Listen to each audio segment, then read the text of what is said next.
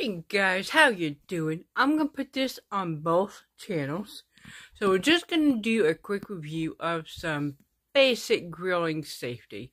I know Tuesday is the 4th of July, so let's just look at some little basic safety things that get overlooked because, hey, people get excited. 1. Fire extinguishers. Keep a fire extinguisher close by. If you don't have one, then keep a cup of flour close by because the flour will drown out the fire. It'll deprive it of the oxygen that it needs. 2.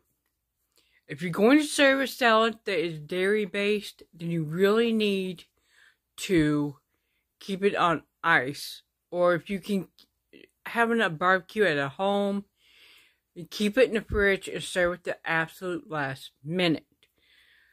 3.